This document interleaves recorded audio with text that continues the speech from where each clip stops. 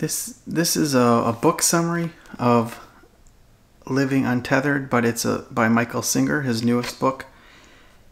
But it's a bit of a joke because I'm not giving you a summary, and it's a bit of a trick. But I do believe that, a lot of people, when they search for a book summary, they want a chapter by chapter breakdown. But I would do it differently, where I would just tell you what I remembered from the book. And usually what you remember is mostly from near the end, because near the end is the most critical information. Similarly, if you read an article, the trick is if you go to and you can't make your way through the article, if you just go to the end of the article, you'll get what the article is mostly about, the top and the bottom. In this case, it's not that simple. However, I've read the Untethered Soul a few times, and so I'm very familiar with his work, and a lot of people by now would be too. He's very popular. And I never read The Surrender Experiment, but I will read it. I mean, this came out. I actually took the Sounds True course that I think this book was based on, because it was almost like exactly, a lot of the book was exactly laid out in the same way as that lecture series, which I think was like 5 or 6 or 7 videos that were all like over an hour long. So the summary is, do you want to spend your life being held in a kind of hostage, or being bound by your fears, which for many people come from past experiences, or do you want to spend the rest of your life being free from those fears? And so the specific terminology is from the yoga tradition, which is samskara, which are blockages. And so a lot of the book is reviewing how the blockages were formed, and some ideas for letting go of them. And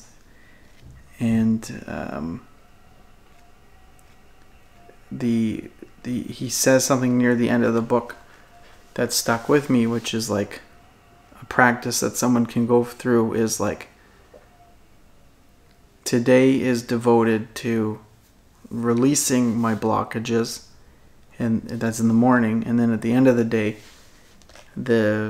you say, today was devoted to releasing my blockages. And it's a whole new way of looking at the world, because typically for a lot of us, the day-to-day is like, how can I get exactly what I want from everything and everyone around me? How can I be right all the time?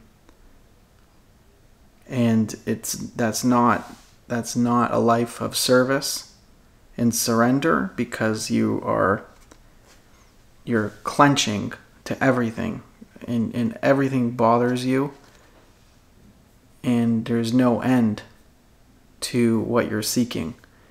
So if someone in that way, if they think their mission is that they need like a lot of likes on social media, they're seeking outside themselves for some kind of relief from the pain of something. And then when they get those likes, it doesn't, they might be happy for, they had a goal, they might be happy for an hour, a day, if that, and then they're going to go on to their next crisis.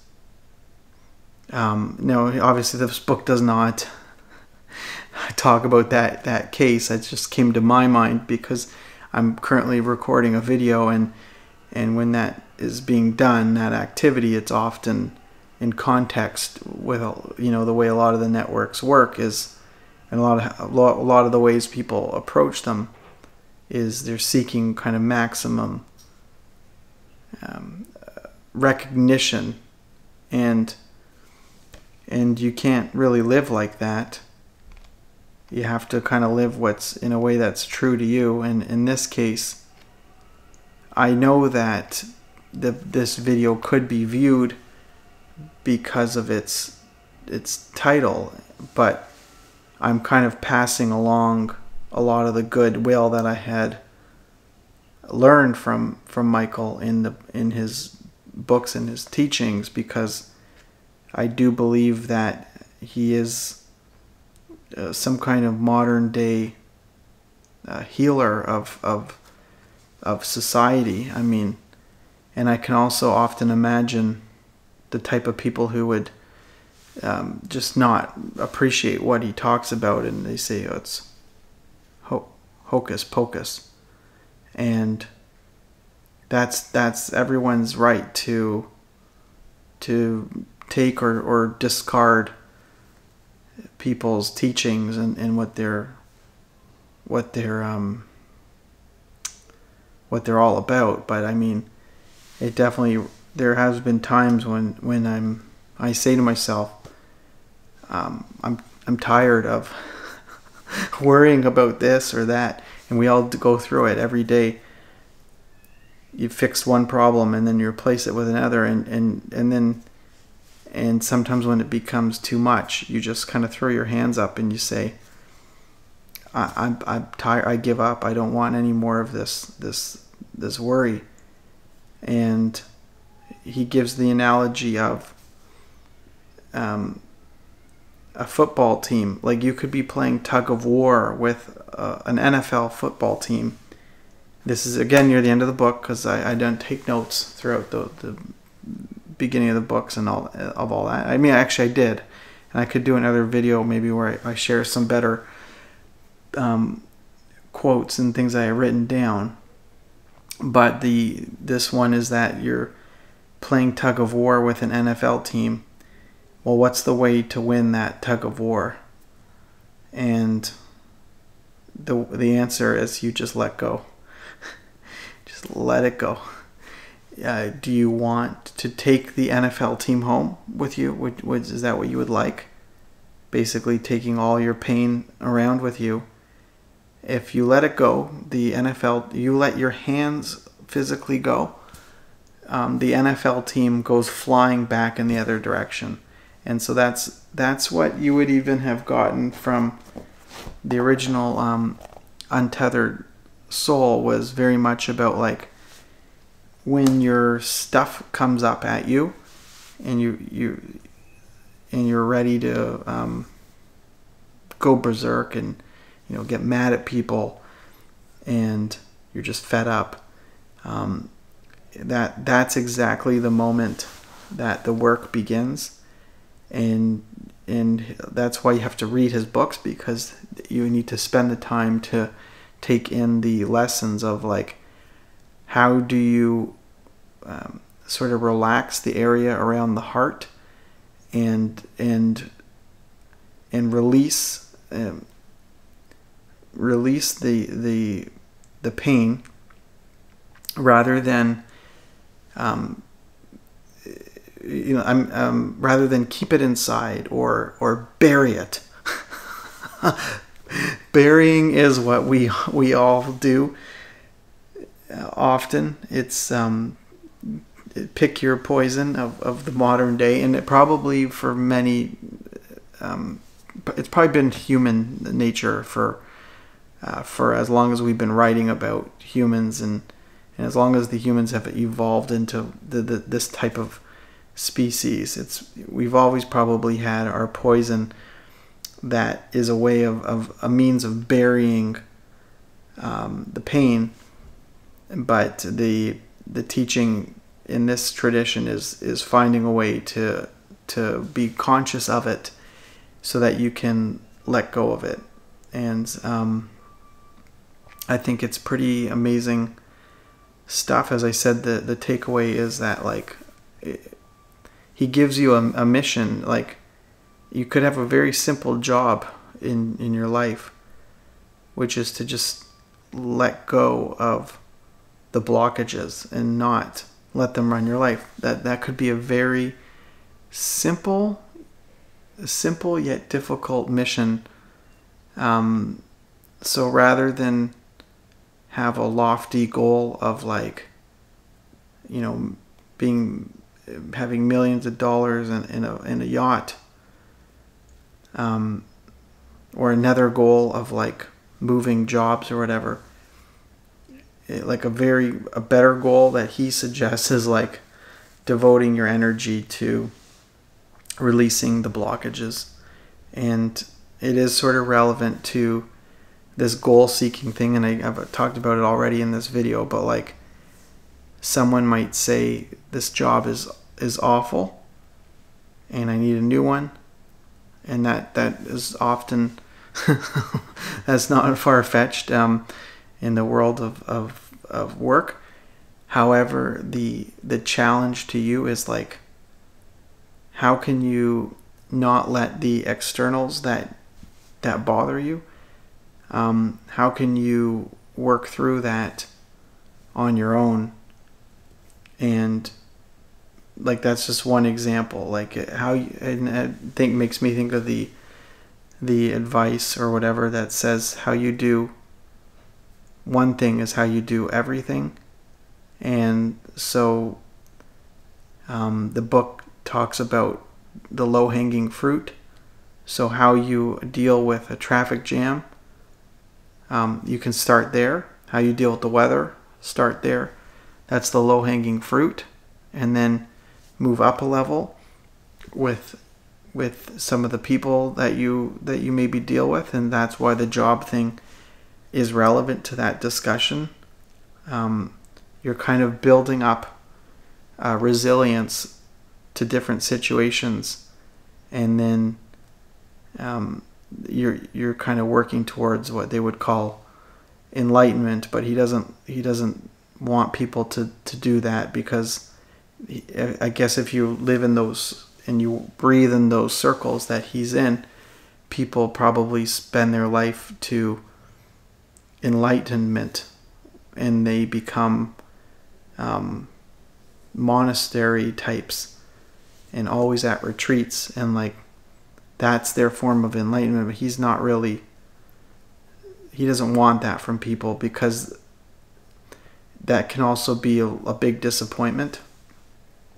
Like, to always be seeking that. He says the much easier task, or much more realistic thing, is not permanent bliss and untethered life. It's really just kind of chipping away at the blockages and working through your pain. Those are much easier places to start. I think the insinuation is that as you get better at these things, you do probably reach states of enlightenment, because you're not being pushed around like a beach ball, the way some people are. And they have people who have no control over emotions, and any types of direction can happen from no control. It's a much better place to be in when you can stay centered and aware of, like, okay, I don't need to get sucked into all these people's dramas, and then it's a bit of a balance too. It's like not avoiding dramatic people or avoiding social situations. You know, you go out, you enjoy your life, you do, you're trying to dial in the perfect balance of, like, immersing yourself, being around all kinds of people, and then balancing that with, like, just letting things go. Comes in one eye, goes out the other. And so I really recommend the book. I think there was a lot of copies given to the library I know that was the case in Toronto, and every time I read the book, I'll reread it before I return it.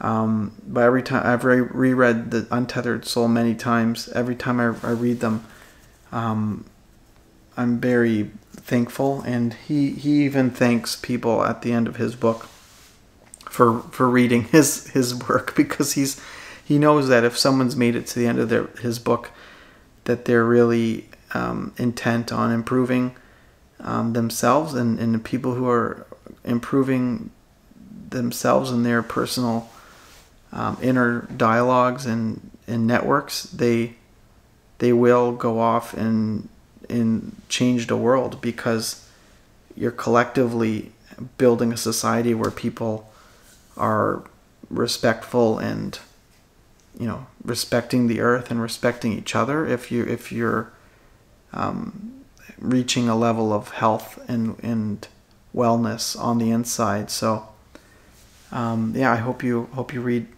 this book, Living Untethered, Beyond the Human Predicament, by Michael A. Singer, and he's actually called Mickey. I know he said that once. That's his like childhood name. So thank you, Mickey, and keep doing great work. So, all right, take care.